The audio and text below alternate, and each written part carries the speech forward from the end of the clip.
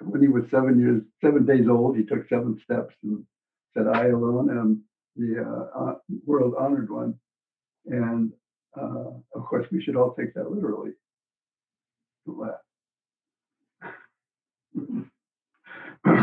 um, so, we are born as Buddha. Because we say we are all Buddha, we are all potentially, we all have the potentiality for Buddhahood. Therefore, each one of us is born as a Buddha. But at the same time, without practice, we don't actualize our inheritance. Inheritance is that we are the children of the Buddha. So in order to, then there's the question of, well, if we are Buddha, why do we have to do anything? Right? That was Dogen's question. When Dogen went to China with that question of, if we already are born as Buddha, if we already have the Buddha nature, why do we have to do anything? And so this was Dogen's koan when he went to China.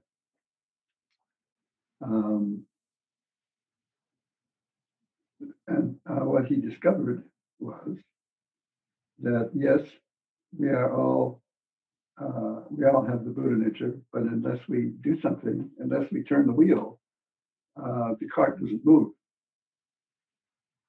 Unless we do, practice, our enlightenment doesn't manifest. Our realization does not manifest. Our Buddha nature does not manifest, even though it's there. So this is just the way things work in the world, isn't it? We, unless we do, we all have the potentialities, but unless we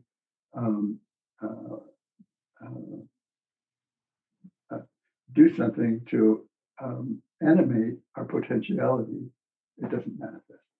So we call that practice. So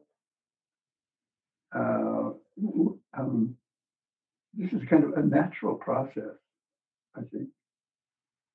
A natural process of how we manifest our realization, our enlightenment, our Buddha nature. We are born, so to speak.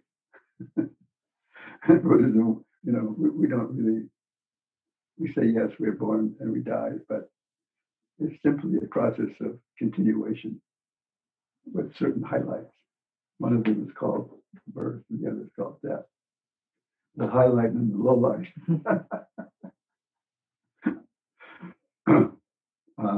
So we're born and we need to do something.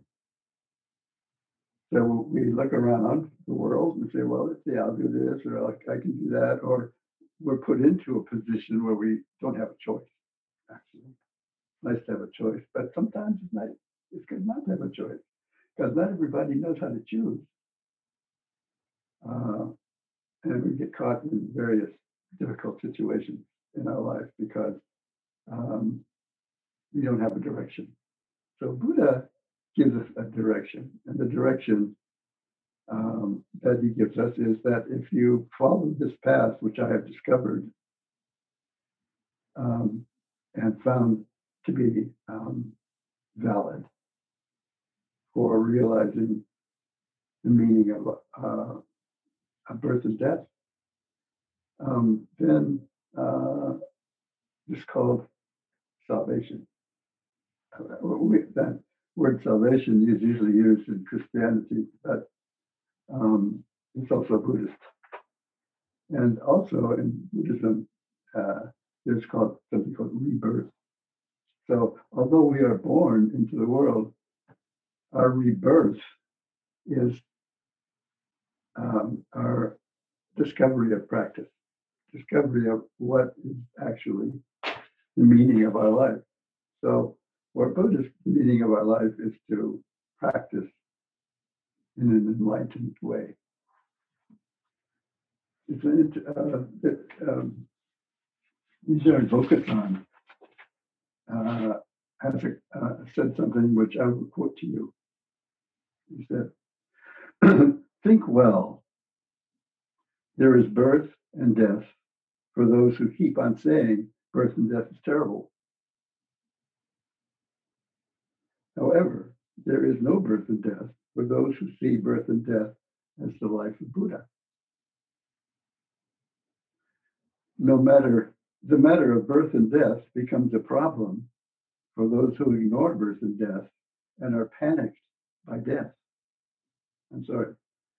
The matter of birth and death becomes a problem for those who ignore birth and are panicked by death.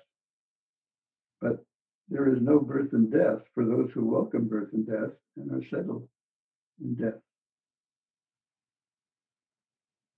I'm sorry. but there is no birth and death for those who welcome birth and are settled in death. So this is an enlightened master's understanding, which of course is basically Buddhism and the heart of Zen.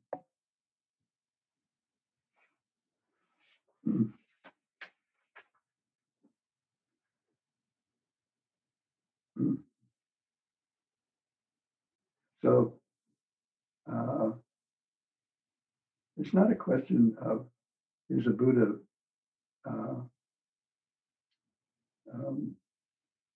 made or born or made.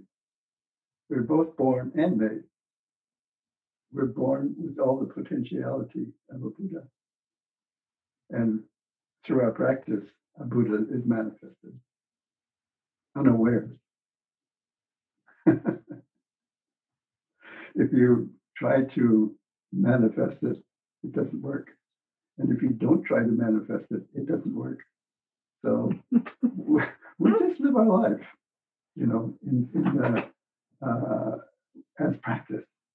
That's our practice, is to live our life as practice. Everything we do can be practice.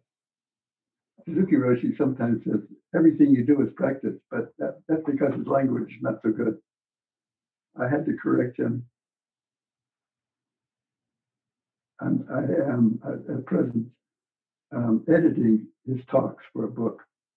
And he often says, everything you do is practice. But it's more like practice can be everything you do if it's practice. when it's actually practice, then everything you do is practice. But it's not practice. It's everything you do is if you're not practicing.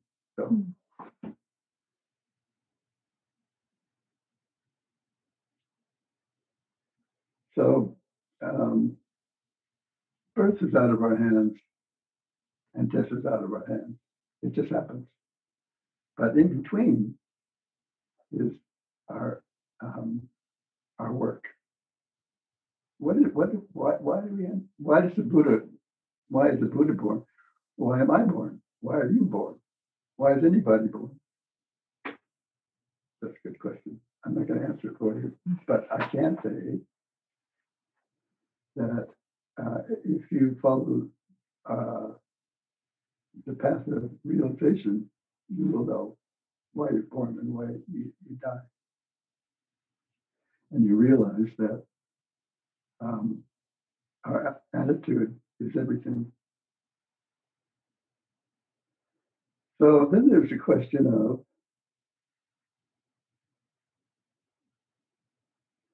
how do we deal with the present situation that everyone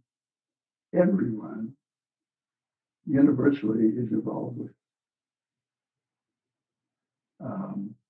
You know, we're in the age, the 21st century of epidemics. Not only do we have the virus, the 19 virus, in Africa, they also have the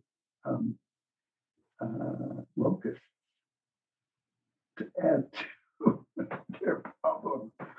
the locust, there's a locust infestation. You know, when the locusts pass through a territory, it's devastating. That happened last year. Now there's another pestilence of locusts that is twice as much as it's happening in Africa. That's right now. So this is biblical times revisited. The pestilence of locusts and the viruses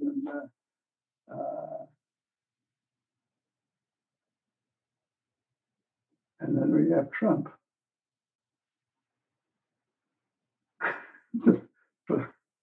the virus of Trump.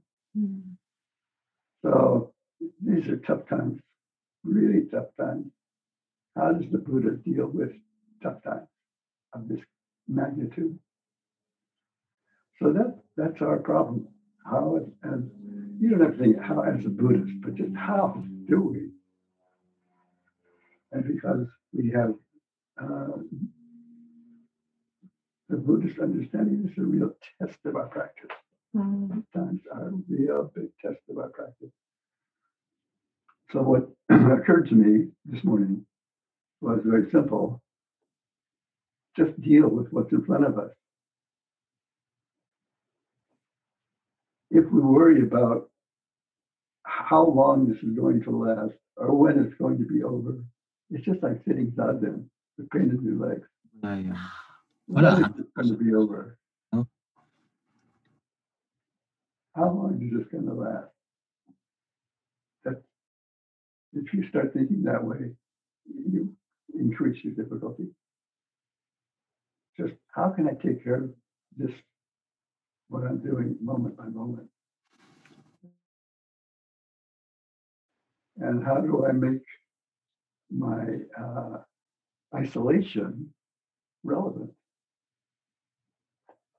How do I turn my isolation into something positive instead of something negative?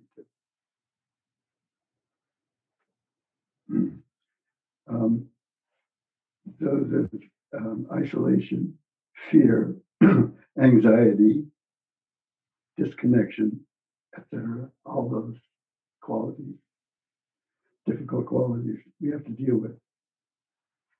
So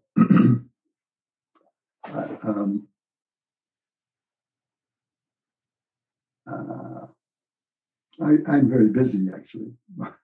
my day is very busy. I do a lot of editing, which you get you can only do that for so long, and then sometimes I play music, and there's so much to read. When I look around, there are all these. I have 10 million records of music I could be listening to. There's so many books I could be reading. There's no reason to get to wonder what to do. And then we have to eat. We have to put on our masks. And then there are the questions that are totally unresolved. But if we worry, if we give ourselves over to too much worry, which doesn't mean concern. Concern and worry are two different things. Concern is, yes, we can't ignore what's going on. We have to deal with it and figure it out. But worry is when we waste our emotional time. And it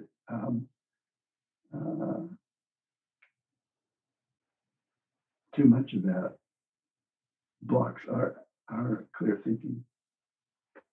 So how can we have some clarity, clear thinking for the moment? And I really appreciate the way that we have been taking care of each other remotely and trying to figure this out remotely. And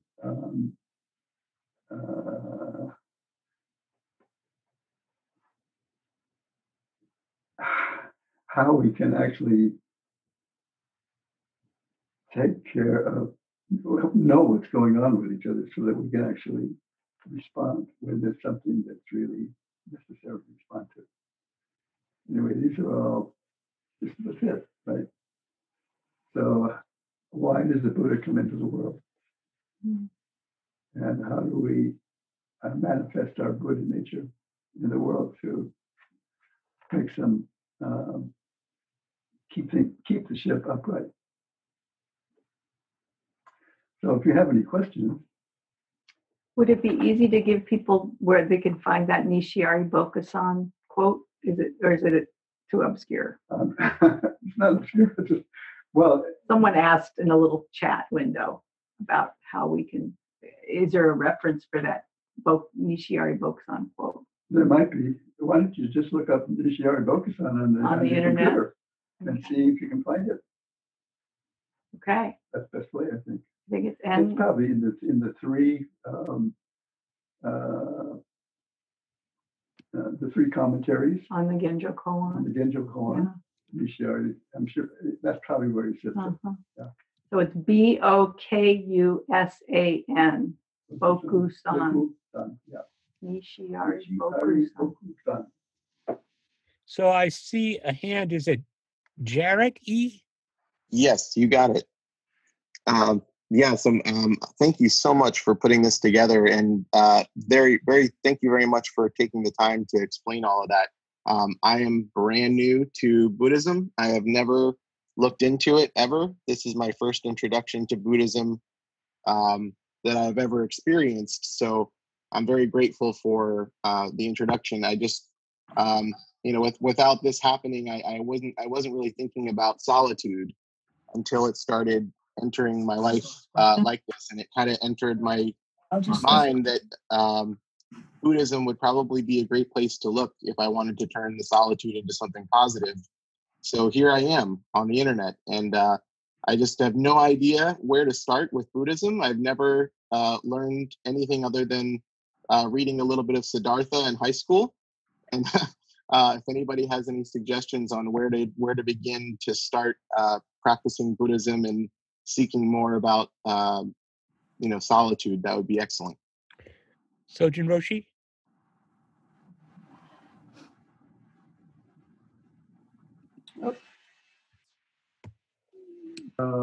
Our practice really is based on our body, our physicality, and our physicality, our emotionality, and our thinking.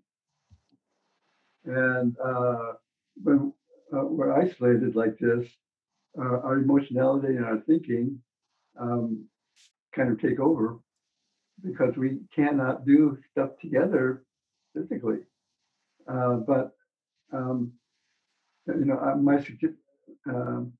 My suggestion is this: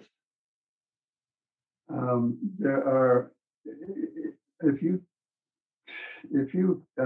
use your computer and tune in on Zen meditation, it's all laid out for you, and how to actually do Zen meditation, and that would be a good beginning for you because it will cover a whole lot of our practice. And then if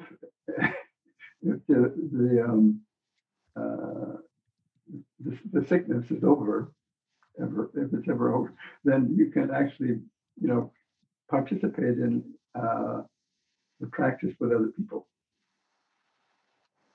That's my short kind of suggestion. Find Excellent. out Thank you. because you can actually learn how to sit with the illustrations that you get from the information on the internet. You'll find it in various places. So to do that and just follow the instructions, and that will be a good way to enter.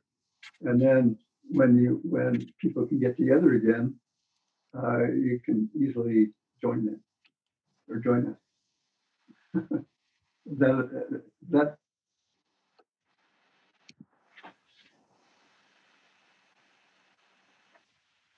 Great. Thank you so much. I very much appreciate that.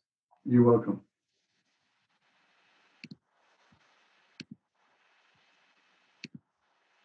John? I'm not sure which John this is. This is Heiko with a hand raised. It might be another John. It's John, Heiko. you're muted. Okay, all right. Sojun Roshi, can you speak of Buddha's birthday in terms of this life? My life, everyone's this present day. I know you did, but can you address how we are born, or if there's something about that for us to look into?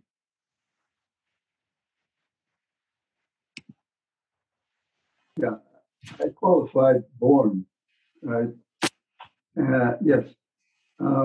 Well, in Buddhist understanding, there are two births and deaths. One is what the usual way we think about birth and death, and the other is that birth and death is a continuous process, and our whole life is a continuous process, and the process doesn't begin or end with birth or death. But the birth and death of this present situation are like markers. They mark a certain episode in the continuous life of each one of us.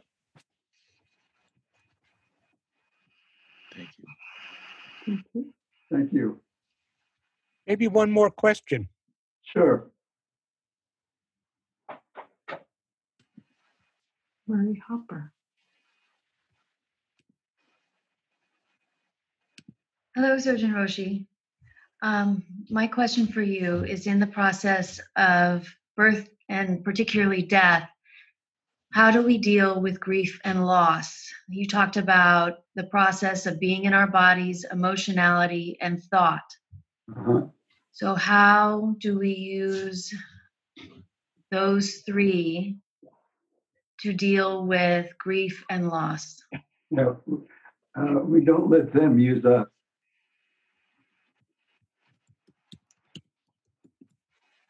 We don't let emotionality, grief, and I can't remember the loss to take over our life.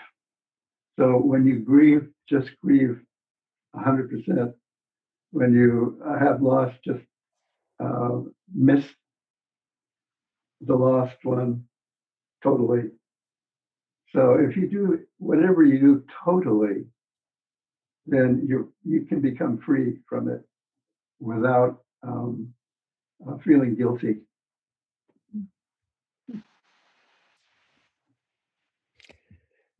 You know, it's all based on doing something thoroughly. Then you become one with it. When you become one with it, there's nothing outstanding to interfere. And then you become free from it without losing the value of it.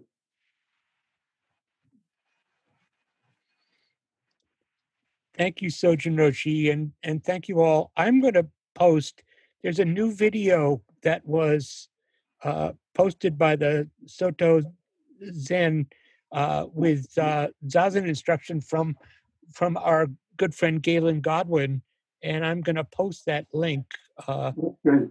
in a moment or two. A video.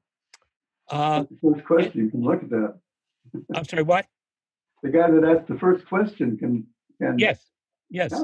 I'll send that out. It's very well done.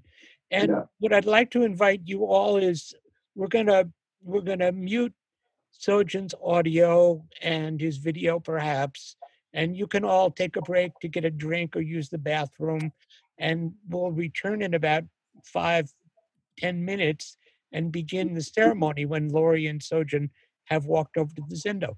Okay? Thanks. Yeah. You're welcome.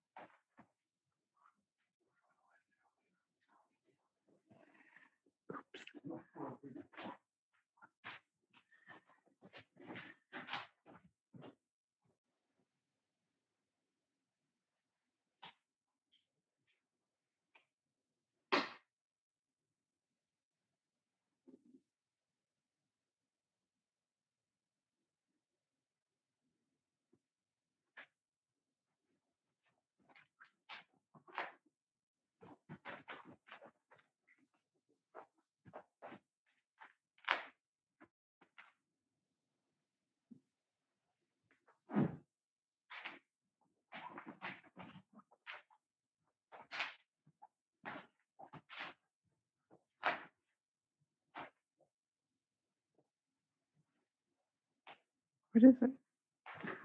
Bugs?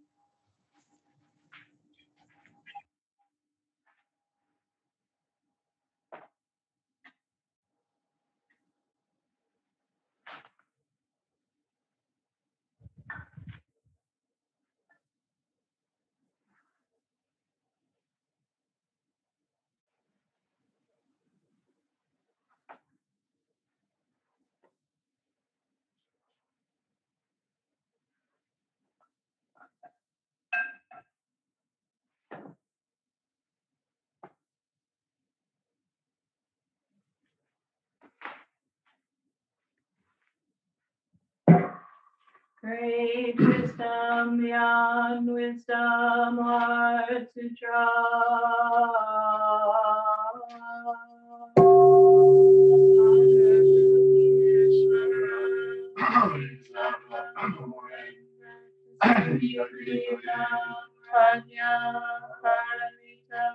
Perceive that all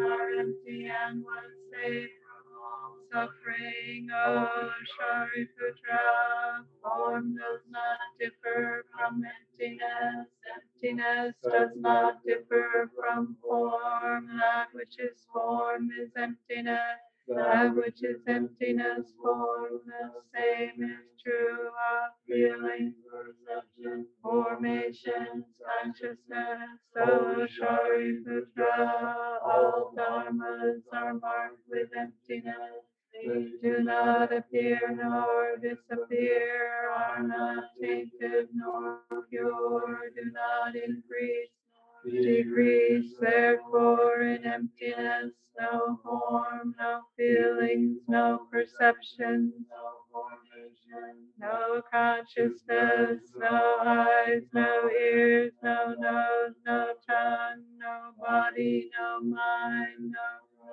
no sound, no smell, no taste, no touch, no object of mind, no realm of eyes, no realm of mind consciousness, no ignorance, and also no extinction of it until age and death, and also no extinction of it, no suffering, no origination, no stopping, no path, mission, also no attainment, with nothing to attain. A bodhisattva depends on prajna paramita, and the mind is no hindrance. Without any hindrance, no fears exist.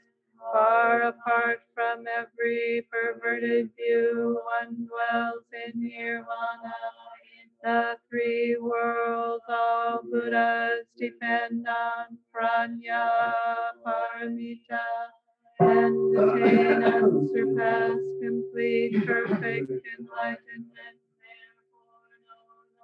Prajna paramita is the great transcendent mantra, is the great bright mantra, is the utmost mantra, is the supreme mantra which is able to relieve all suffering and is true, not false. Proclaim the prajna paramita mantra. Proclaim the mantra that says, Gate Gate Gate Bodhi Swaha.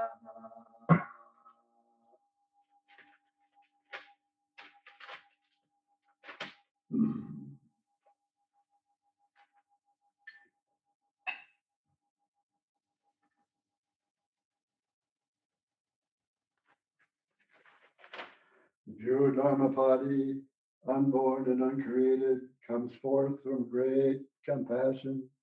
We pray that great compassion illuminates the darkness of our delusions. On this day of April, we gather to offer sweet tea, flowers, candles, water, and cakes, celebrating the birth of our great teacher, Shakyamuni Buddha. In gratitude, we offer the merit of the recitation of the Great Wisdom Beyond Wisdom Heart Sutra. The wonderful Udambara flower bloomed upon this day, and the meaning of this festival is found within its blossom. Even as its sweet fragrance fills the whole universe, so does Buddha Dharma cover the world. The birth of the Shakyamuni brought the sun of hope to a world of darkness, illuminating the whole universe. Shakyamuni was born with the marks of a Buddha, and for immeasurable time he pursued works of great compassion. The Buddha found and transcended the causes of suffering. All beings, whether priests or laypersons, praised this magnificent understanding. The Buddha's 300 sermons are for us as rain is for trees and grass. Just as rain causes flowers to flourish, so these words touch our hearts at this very moment. The rain of Dharma pours into the lake of kindness. The merit of the Buddha's life may be likened to the wind, which as it bends the grass and fans the leaves, moves the good seed of the Dharma to take root in the hearts of all people all over the world. Even after 2,000 years, it will continue to do so, not only in this world, but also throughout every world. We, the followers of our great teacher Shakyamuni, bow in gratitude for this kindness and compassion as we celebrate his birthday. We pray that Shakyamuni's halo, which is the light of the Dharma, will illuminate the darkness of delusion for those beings of this world who have not yet heard these teachings. We pray that all beings may be saved and prosper for eternity. We pray that the seed of Buddhahood will blossom into the flower of enlightenment, so its beauty may fill the whole universe. All paths and directions lead time. All beings Bodhisattva Mahasattvas, wisdom beyond wisdom, Mahapranya Paramita.